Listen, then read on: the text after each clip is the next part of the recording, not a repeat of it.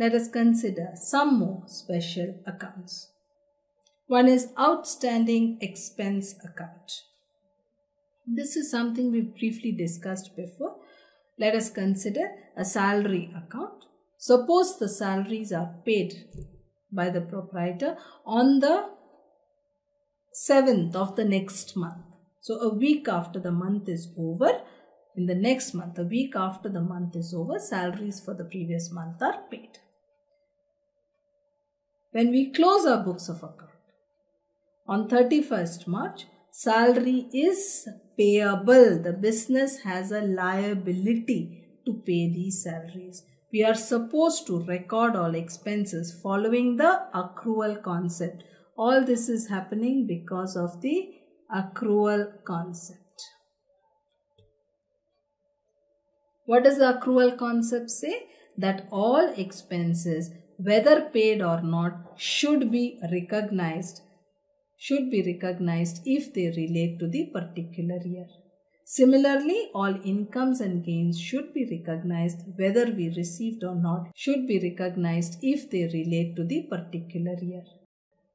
So if we take salaries which are paid on 7th April, salaries for March are paid on 7th April. On 31st March, we have to bring the expense of salary into the books. So salary is an expense and has to be debited. But do we pay? If we had paid, cash would have gone out, we would have credited cash.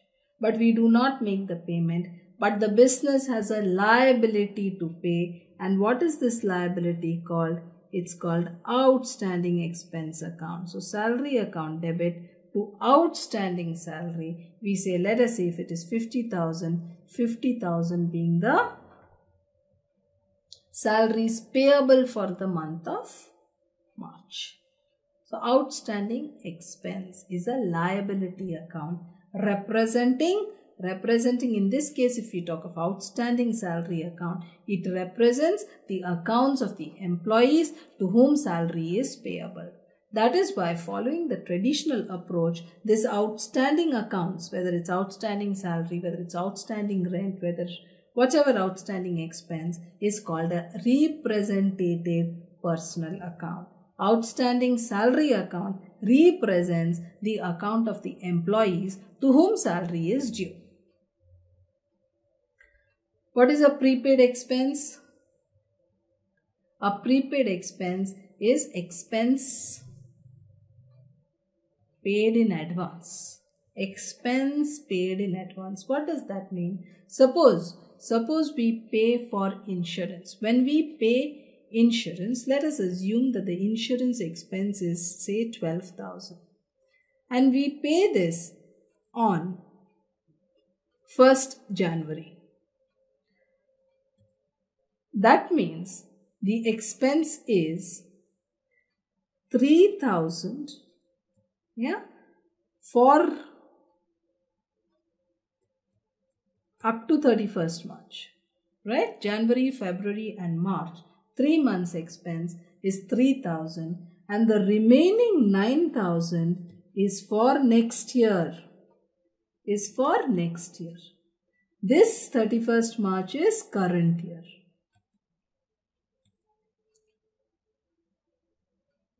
What is the entry for this? Normally when we pay an insurance expense, the entry is insurance expense, insurance account debit the insurance to cash. But insurance in this particular case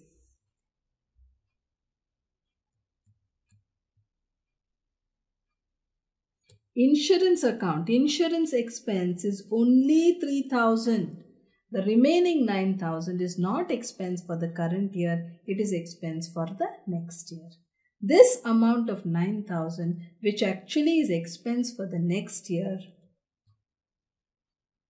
cannot be treated as expense in this year. It is in prepaid insurance account, 9,000 to cash.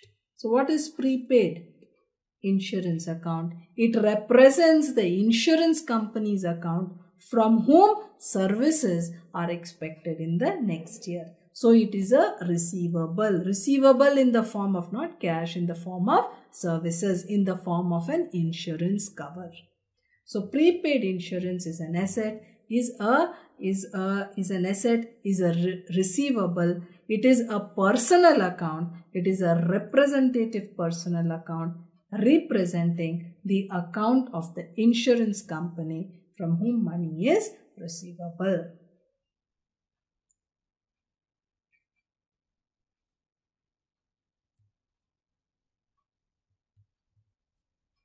What is income earned but not received?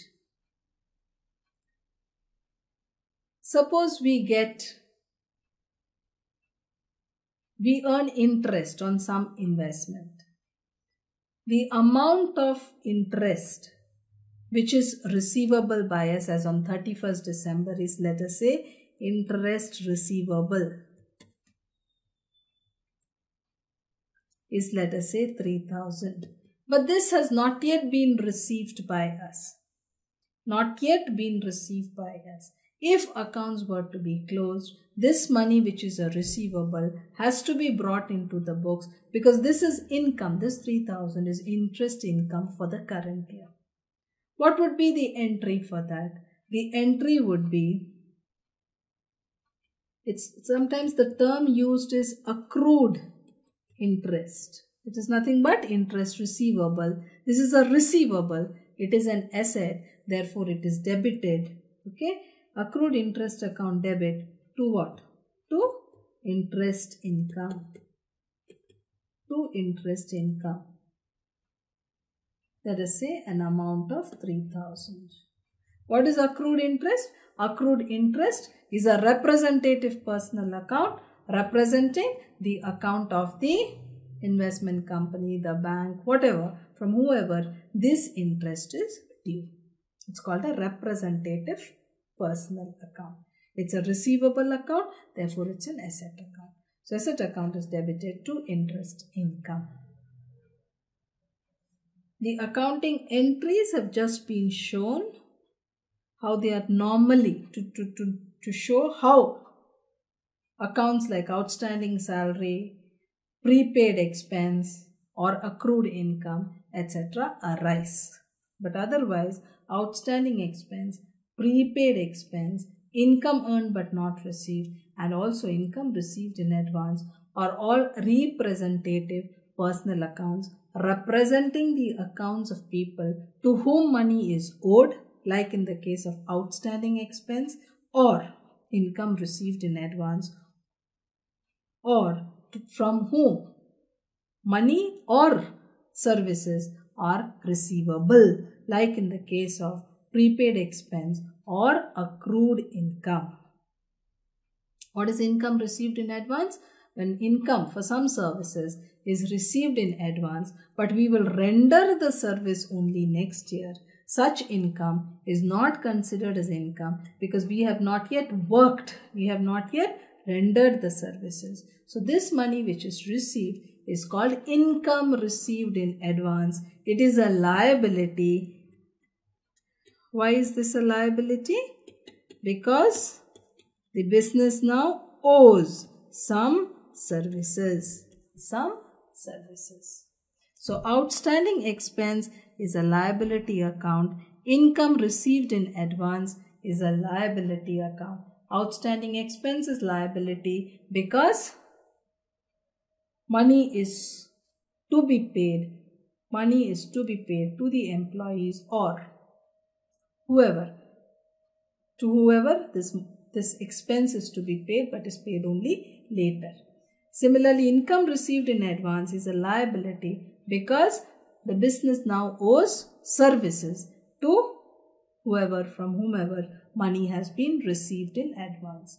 Prepaid expense is an asset. Income earned but not received is an asset because now services or money is receivable. Both represent receivables.